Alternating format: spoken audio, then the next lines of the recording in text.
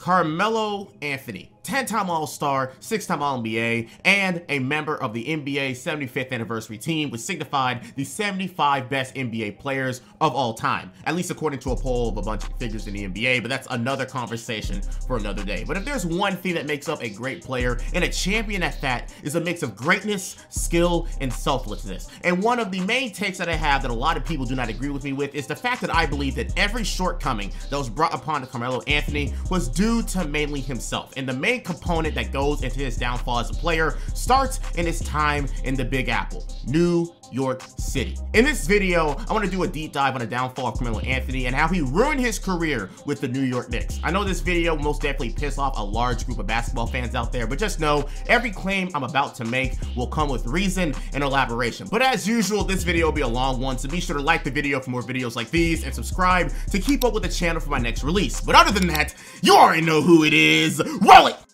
3, 2, 1. Weights in the weight room, so he stitched up in the left.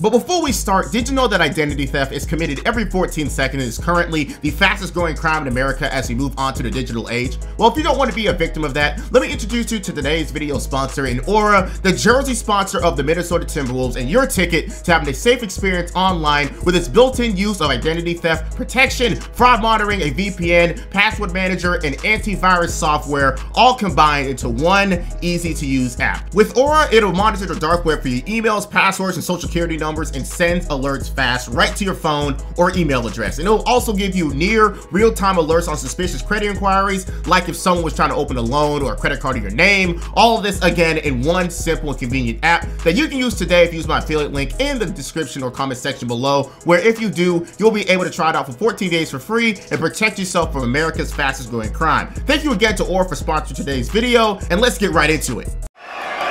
With the third pick in the 2003 NBA Draft, the Denver Nuggets select Carmelo Anthony from Syracuse University.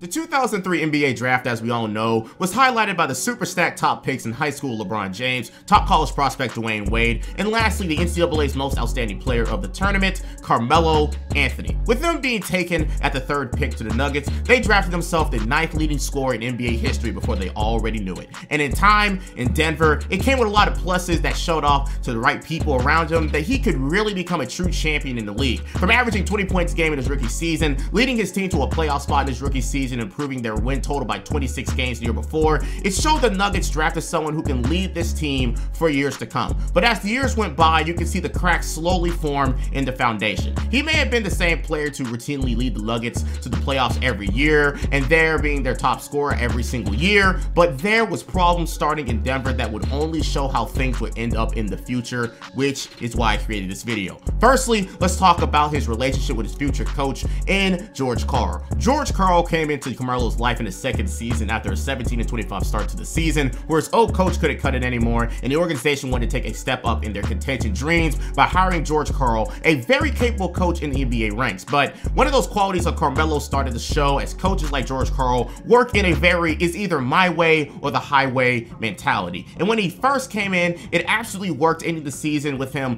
32-8 and ended the season overall 49-33, which made things look like the perfect combination of coach and player, kind of like how Larry Brown came into Allen Iverson's life and led him to an NBA Finals. And a lot of all-time greats had a great coach behind them with an impeccable system to bolster their team's performance. Again, Allen Iverson and Larry Brown, Michael Jordan and Phil Jackson, Tim Duncan and Greg Popovich, Pat Riley, and Magic Johnson. The list goes on. But now Carmelo was gifted a coach that would only help himself and the team's efforts more and more the more he buys into the system. However, as we all know, that wouldn't ever be the case. Even as the Nuggets would continuously get better, where at their best season obtaining a record of 54-28 in Carmelo's 6th season, the relationship between himself and George Karl was always public and always a story for personalities and sports media all around to talk about. Even years later after the two split up, but I can always admit that George Karl wasn't the best person in that endeavor, the way he talked about Melo in the media post-coaching career, and especially in his book. But again, he was given a coach who could help him bring bring success to the team,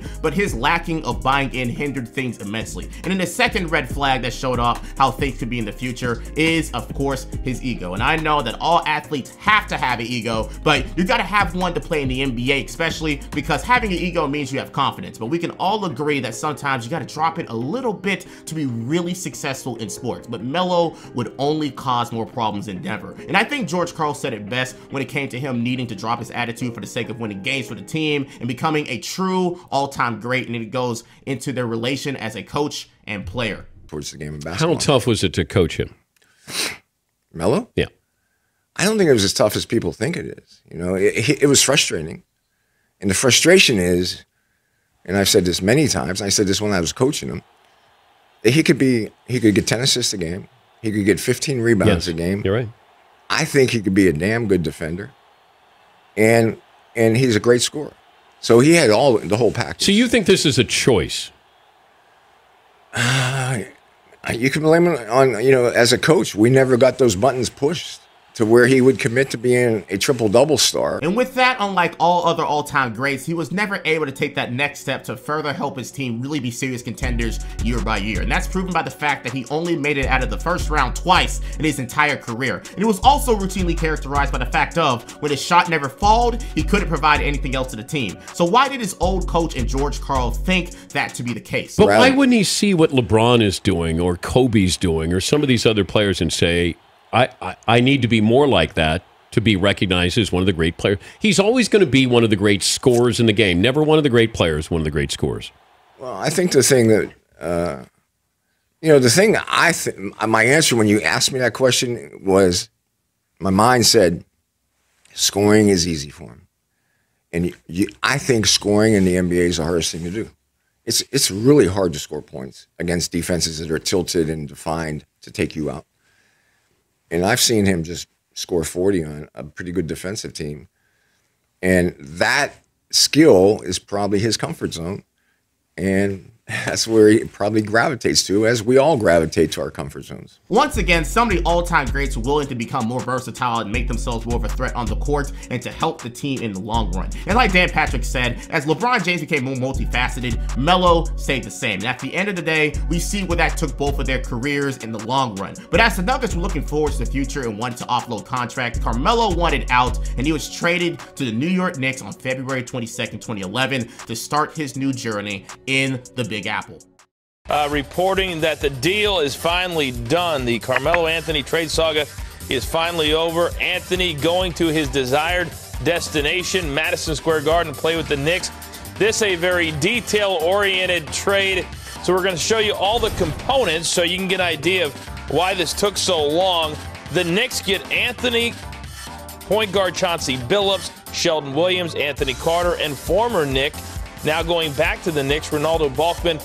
The Denver Nuggets will get Danilo Gallinari, Raymond Felton, Wilson Chandler, 3 starters. Timofey Mozgov also has been starting lately for the Knicks. So 4 Knicks starters, a first-round pick coming from the Warriors, 2 second-round picks, and $3 million in cash. Our J.A. Donde has tweeted, this is a great deal for the Denver Nuggets. On February 22nd, 2011, Carmelo Anthony was traded to the New York Knicks with some of his teammates alongside him, while the Knicks gave up Danilo Gallinari, Raymond Felton, Wilson Chandler, and Timofey Mozgov. The Knicks for Carmelo Anthony traded away was basically their whole starting lineup for that one player, which, as you can imagine, was a huge risk on the side of the Knicks, but in the market of the bloodthirsty Knicks fans, either you have success or it's a failure. And considering the Knicks up until that point were on a 6-year drought from the playoffs, they needed to make a splash for a big-time player, especially one who can gravitate more stars to play with them potentially. And while LeBron James did his thing, combining himself, D. Wade, and Chris Bosh, Carmelo was brought to New York to basically do the same. And it was a mutual thought as Carmelo wanted to go to New York. And as we all know, especially in retrospect, it was for the big lights and opportunity, unlike what a star would have in a small market team like Denver.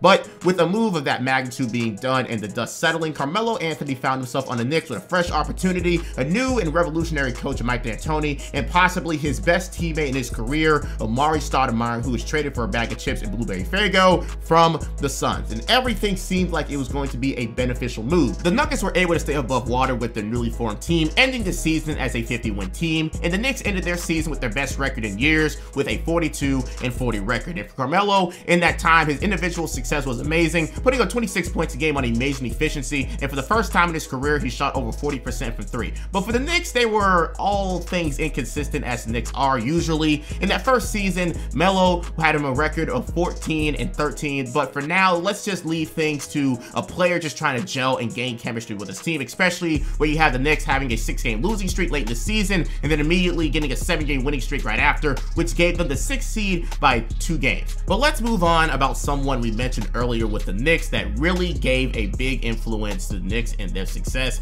and that is, of course, Mike D'Antoni. As we all know, Mike D'Antoni is one of the most influential coaches in the game of basketball to date in this current era, with his strategies of playing basketball in the most efficient way possible with threes and shots at the basket. But back in 2011, he was known as a coach that was revolutionary for his 7 seconds or less offense with the Phoenix Suns. But after leaving the Suns, he was looking to create something similar in New York, and with very minimal progress there, he was then able to obtain Carmelo Anthony midway through his 2nd season in New York. With Carmelo Anthony, he could have put his name back in the stratosphere of best coaches in the league, but after their loss to a sweep to the Celtics, we can all argue that the duo of Mike D'Antoni and Carmelo Anthony was going to go nowhere, which will be the first strike for Carmelo. The way he ran Mike D'Antoni out of New York and forcing him to resign. It takes a lot to make a coach straight up just say that he's out of here, and this is one of the most viral situations of it. Starting off in the 2011-2012 season, the Knicks came back in during the lockout season with Tyson Chandler, who won DPOY, furthering their post strength and giving them one of the best front courts in the NBA. But there was tension only rising to the point to where Mike D'Antoni leaving on March the 14th, 2012.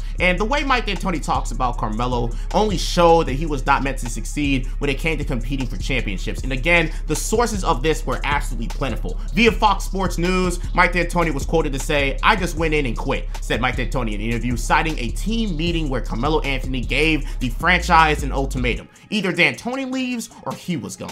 And I can imagine where Mike D'Antoni was coming from there, as Carmelo was using his incoming free agency status against the organization to make them either choose between himself or the coach. And it sucks that teams give that much power to their players, especially when you consider how things are nowadays in the NBA with that exact same problem. But Carmelo Anthony was one of the first backfires and negatives of the player empowerment movement, making his coach leave the team so he can control how everything goes down there in New York. Mike D'Antoni, who was one of the most influential coaches at the time, if given time, could make something happen just like he did in Phoenix with Steve Nash and Amar'e, with a countless amount of great role players. But with Carmelo, he was never able to meet eye to eye with him, and it caused him to resign. Years later, there was even an article that came about how Amar'e Stoudemire and Carmelo didn't even see eye to eye themselves, and guess what it was due to? You can imagine it was due to their system that Carmelo chose not to follow. After the resignation, Basketball Network writes, that relationship eroded so badly that Mike D'Antoni officially resigned. Whether people wanted to say that he was pushed, shoved, or expected, Amar'e and Carmelo never really saw eye to eye. Amar'e wanted to do the things the D'Antoni way, while Carmelo wanted to do the things that benefited his game the most. And with more evidence towards his claim, listen to this quote by SNY.TV that explains further how Carmelo was never fully into Mike D'Antoni's system, saying, Stoudemire added that Anthony did not want to play power forward despite head coach Mike D'Antoni wanting to utilize the 4 a lot in his offense. So Stoudemire played power forward a lot instead of center, while Anthony stayed at the 3. And also, before everyone was on the same page, we had a solid idea of a system of what we were going to deal with,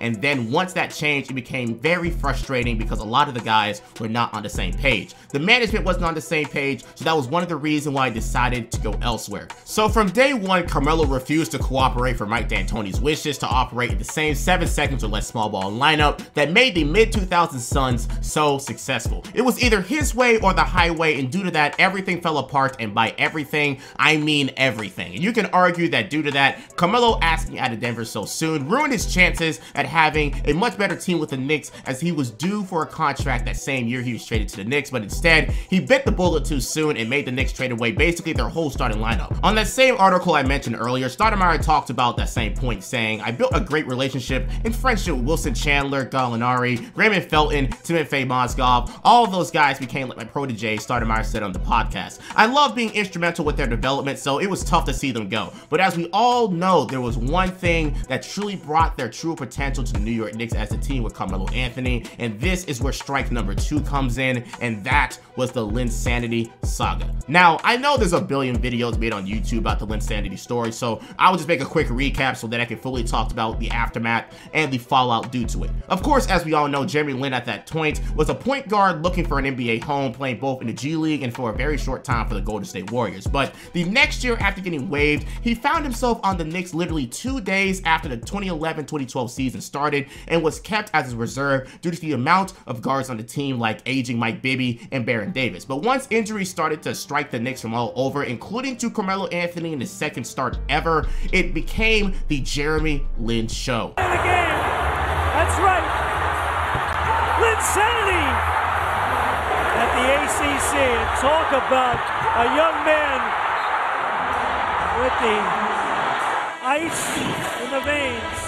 And during that amazing streak of games where he gained the respect of New Yorkers and the NBA alike, he averaged 18 points and 7 assists a game. But specifically when Carmelo was out of the lineup, he was the main guy in New York as he averaged 24 points and 9 assists a game. But as you can imagine, things definitely slowed down once Melo was back in the lineup and went back to being the Melo show. But while Jeremy Lin was being hailed as the next point guard in New York, people were speculating about how would Carmelo be able to take that. And it was anything but good. Because as Jeremy Lin was the talk of the state, people speculated that Carmelo Anthony hated that, as one of the main reasons he went to New York in the first place is because it was the mecca of basketball, because he'd be the guy in one of the biggest markets of sports historically, and other reasons. But when someone comes through, especially as unexpected as Lin, some animosity could be created. Here's the deal.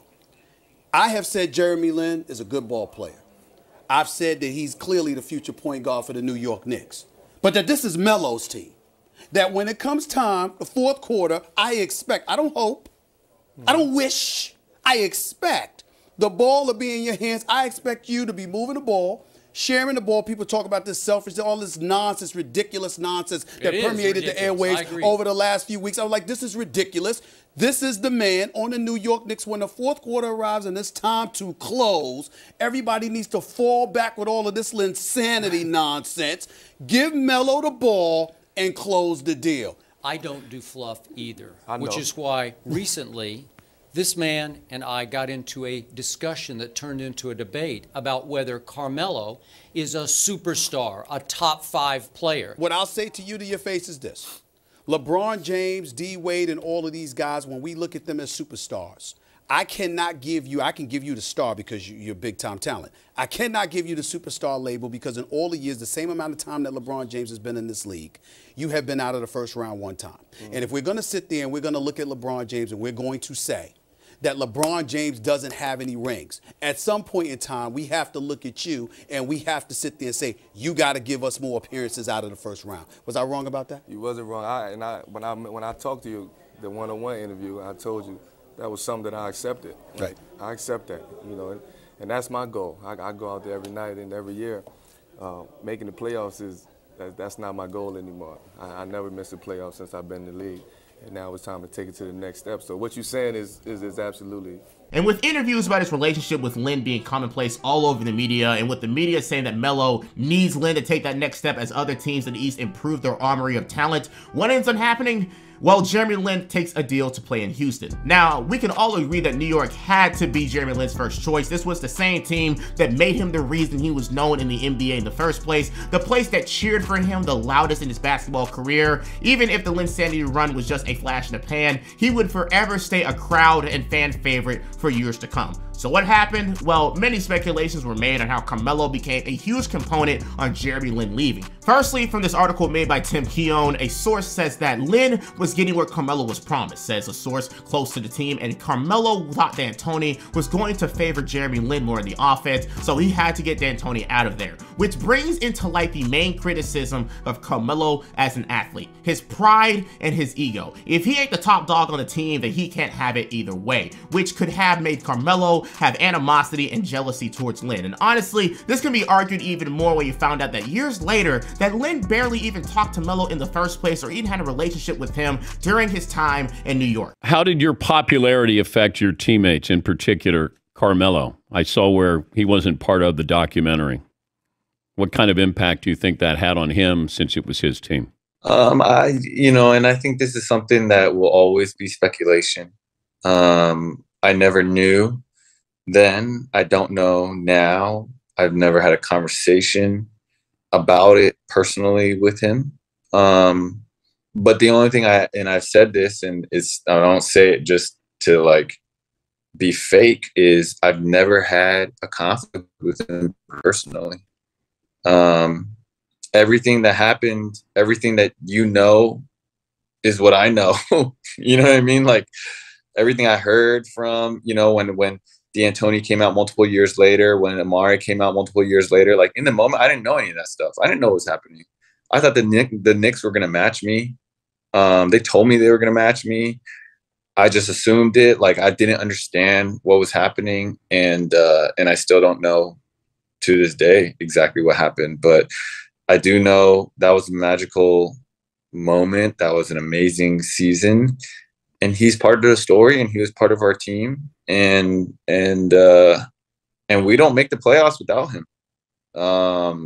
So, you know, there's, you know, from my end, it's looking back, you know, I don't dwell on that aspect of it. So with that main piece of context added, it made so much more sense when people brought up that point. But like Lynn said, the Knicks promised to bring him back with a little influence from Carmelo Anthony from the outside. All of that could have changed, especially when he already threatened to leave the team once and was probably really damn serious about it. It could just be the same ultimatum, but after that whole debacle, Jeremy Lin then signed a deal with the Houston Rockets and left the place that gave him his chance in the NBA. Marcellus, I'll start with you first. Bring it. Your thoughts about the New York Knicks and whether or not they should match this offer for Jeremy Lin. I think they should. I mean, I think they're making a huge mistake right here. Yes. I mean, first of all, you got to talk about the only thing that intrigues a franchise, intrigues a fan base more than production is potential. And you talk about a 23-year-old point guard who went out there last year in limited time, really changed the landscape and expectations of this franchise going forward. Now let him finish the deal. There's a problem when you talk about a 39-year-old Jason Kidd who made a kiddie decision this weekend. We'll leave that to the side. Or Raymond Felton, a guy who was expendable last year, and now you're going to come back to that rerun. Is that going to change your expectations going forward? Is that going to change the outcome against the Miami Heat team in the Eastern Conference? I don't think so. Even if it's $30 million against your cap in year 3? Well, first of all, when you go from college to the pro game, the first thing they tell you in the locker room is, it's a business. And we know it's a business on the court and off the court. He handles his business in limited time on the court. Off the court, no doubt, no question, this guy is going to be somebody you want to make sure is on your payroll. They're making a bad decision on and off the court. I don't feel but don't just dropped some knowledge on you. But you know what? Even through all of that, getting a coach who helped revolutionize the game for the NBA and helped multiple players become some of the best players in the NBA and created MVPs within that same time frame, and also being one of the main components of running out a player who would only help your team, Carmelo Anthony did have his best season that next year. In the 2012-13 season, people constantly call it Carmelo's peak NBA season, tying a then career high of 50 points against the peak Miami Heatles and winning at their home court, leading the NBA in scoring per game with 28 points a game, being third in MVP voting, and leading the Knicks to their first 50-win season since the 1999-2000 season. He also did that all while Amari Stoudemire was out for the season. Again, this is truly the nail in the coffin when it came to reassuring Melo that he could do all of this by himself, and again, it truly just made it justified. And the media said the same remarks. He truly made his case when he went out there and defended himself with his play, leading the Knicks by himself to a clear second seed only behind the super team Miami Heat. And once again, he made his case known where he was vowed to get rid of Mike D'Antoni and Jeremy Lin, leading the Knicks out of the first round against the Asian Boston Celtics team, with Carmelo Anthony leading the way in scoring for both teams in all 6 games. But once he went against the Indiana Pacers, the story became a whole lot different, because as the Celtics were doing a good job guarding Melo, making him have shooting splits of 38% from the field and 29% from 3, the offensive game of the Celtics was very lackluster, as you had Jeff Green leading the way of Boston rather than the core of Paul Pierce, Ray Allen, KG, and Rajon Rondo. But in the second round, Carmelo caught fire about every game, averaging 28 points a game on good playoff shooting splits. But anyone who remembered how that series went, the Pacers, who led the NBA in defensive rating, main strategy about neutralizing Carmelo's teammates which in turn hindered Carmelo, is making him have to do everything and also using his lack of playmaking skills against him. So while Melo was looking like a hero, trying to lead his team to victory every night, Frank Vogel made sure that that same thing he loves to do against him by making him have to win games by his own hands. And while some players throughout NBA history can be up for the task, Carmelo was not. Due to that, teammates around him like J.R. Smith averaged 13 points a game while shooting 28% from the field and 23% from three. And even Shumpert dropped 9 points a game while shooting 37% from the field and 34% from three. And all the team around him crumbled to the best defensive team in the league, while Carmelo Anthony did not, which ends this great individual season for Carmelo and would be the last time Carmelo Anthony would see the playoffs, as his 03 draft class buddies in Miami win their second championship together.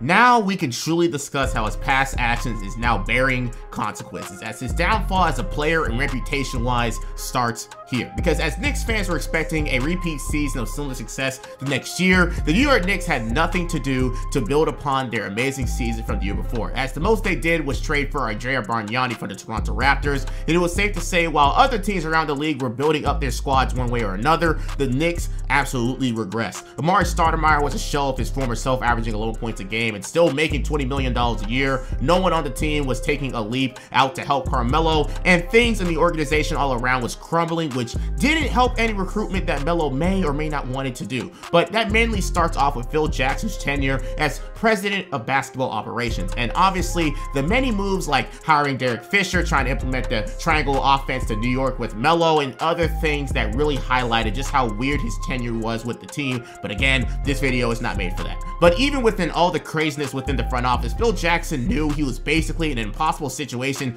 trying to get Carmelo to be more team oriented. And we know what happened when Phil Jackson was able to do that with a certain Michael Jordan. But in a podcast with Stefan Bondi, he further went into why that was the case, saying that Carmelo, I think, wanted to be a leader, but I don't think he was completely knew how to be a leader as a player. And I think that strength of his personality was intimidating some of the coaches that were asked to coach the team. And so there wasn't this compliance that had to happen between players and coaches. As much as I try to interject my own beliefs, I don't think you're close enough to the ground in that situation to really be effective in dictating how things are to be done. But that goes further into how he'll command the situation, just not know how to lead the same people into that situation, which led to his many blunders and shortcomings in the playoffs compared to other stars who will command on the court, locker room, practice, etc. But within New York, he was still putting up buckets for the next 4 years, with no progress being made from the ages of 29 to 32, as he led his team to a record during that time of 117 to 211. But at least he got his 4 All-Star appearances and closing in more and more in that all-time scoring list. But I think what's crazier towards his entire New York tenure was the fact that he resigned with the team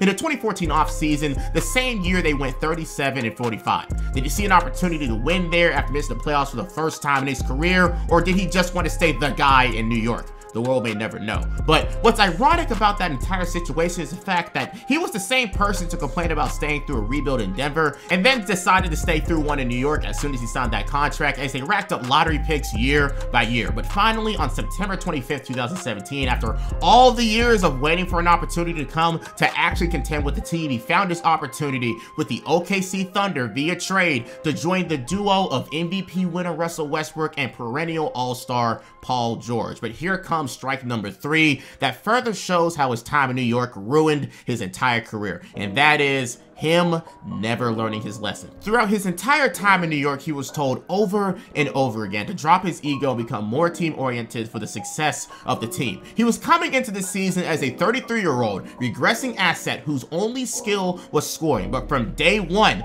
not even day one, before day one, he was already starting problems by not accepting any role other than star of the team, where there was 2 other stars that were clearly better than him. And we all know this with this viral interview clip that should have set the scene as the catastrophe to come. How do you feel about, starting at the 4, or the concept of starting at the 4, or even coming off the bench? And the second question is, me? Oh. I guess that answers that part. I mean, I don't know where that started, where that came from. Hey, P, they said I got to come off the bench. And guess what? Due to the odd coaching of Billy Donovan, he allowed the 33-year-old Melo to start, and he was okay in that role to his credit, but he was the usual black hole on offense in his time there, still doing the same meatball tactics at times when there were clearly other options on the team better than him that could do things with him that could give him more open shots as a shooter and have him be more of a scoring punch off the bench instead of him just doing the same thing that he was doing in New York. And considering the Thunder were literally dead last in the NBA in bench scoring that year with 25 points a game, the asking of him to come off the bench was really a suggestion that would be for the betterment of the team and not an insult to his skills. But when you have the attitude of him, it was again either his way or the highway. And due to that, he was shipped off to the Hawks in a 3-team train to finally let go of the dead weight that he was being in OKC. And with that, he was officially considered a nuisance to most teams as he won't accept a role appropriate for his skill set. He was no longer the mid-20s Carmelo that would command whatever he wanted and have the skill sets to back it up. He was in his mid-30s out of prime Melo that could still provide for a team, but not in the way that he thinks. And due to that, it only hindered his credibility in the league. But once again, he received another chance in the league with the Houston Rockets, where he would again meet up with his old coach Mike D'Antoni, who was on the verge of turning James Harden into one of the best offensive threats in NBA history. And once again, all over the media, people speculated would he finally be willing to come off the bench. What's your biggest takeaway, Max? Oh, did a no-look pass. That was pretty good. My biggest takeaway is Carmelo is apologizing for shooting a long two. My biggest takeaway is Carmelo might work out. And Stephen A., you've been talking about this because playing with Chris Paul and also asking to go there, wanting to go there. It's important whether fans or who are used to the old school way of doing things in sports realize it or not. It's important nowadays with athletes, not as much in the NFL, but certainly in the NBA, as empowered as they've become, for the player to want to be in a situation. Carmelo wanted to go to Houston, Stephen A. He understands that the league has changed, and the understanding of what's important has changed. So you get a guy like Rudy Gay, for example. When Rudy Gay turned pro, we're like, ooh, that might be a star. And the problem was he was playing in a league that was becoming increasingly efficient, an inefficient game, lots of long twos and stuff. Now, there's still talent in there, right? A guy like Popovich goes, no, I can work with that. And in the right situation, that can be unlocked. But it's the right sign that Carmelo shoots a long two and realizes that's not what we do here. And it's a signal that he's willing to play the way they want him to play, that he has bought in. And it could work out in Houston better than I thought. Away from that interview thinking that if Coach D'Antoni says to him, not on some nights, but on every night, you're in the second unit, is that going to work out? You can hear he's kind of uneasy at the whole coming off the bench conversation. I mean, he hasn't quite embraced that. But getting from this interview, I think if Mike D'Antoni is frank with him, have these conversations of what he needs to do, because Melo understands it's now or never for me to win a championship. This is first chance of contending for a title, right? And he has to understand I have to sacrifice in order for this team to excel to what we're trying to achieve.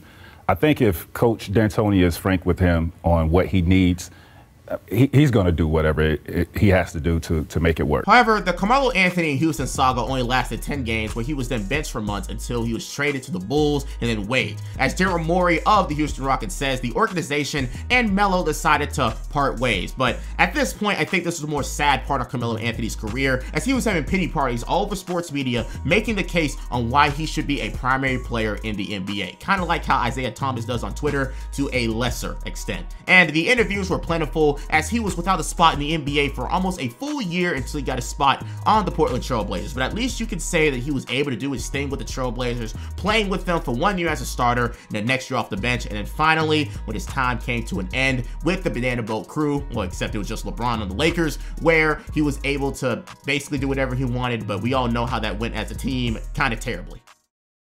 And now we're in current day. Despite his efforts of trying to get back into the NBA, Carmelo Anthony is out of a job once again. And honestly, it has nothing to do with him. It's just truly because he is getting old, and teams can get younger players who do the same exact thing, if not better, and possibly for the same price. But once again, Carmelo's time in New York really screwed up his second half of his career. And just like George Karl said, he was never willing to do the necessary things to help his team out. Star players who want to win championships do a bit of everything: playmaking, defense, hustling, anything to get a championship. But the only thing Carmelo Anthony will be known for in his entire NBA career was his scoring prowess, and that's about it. Him never giving up his ego and doing things that will only help out his team just made it harder for anyone to accept him without expecting the same exact thing to happen to them. He had a coach who would only help out his production, Mike D'Antoni, who had done the same thing to multiple players, one who is considered to be one of the best shooting guards of all time, got rid of a solid point guard who would only help out his team when they was trying to take a next step to beat other powerhouses in the East, and when his time came to get out of New York, continued to overvalue himself in the NBA, which instead of getting a heartfelt goodbye seen by other stars over the years, gave NBA fans a sour taste in their mouths whenever he was mentioned.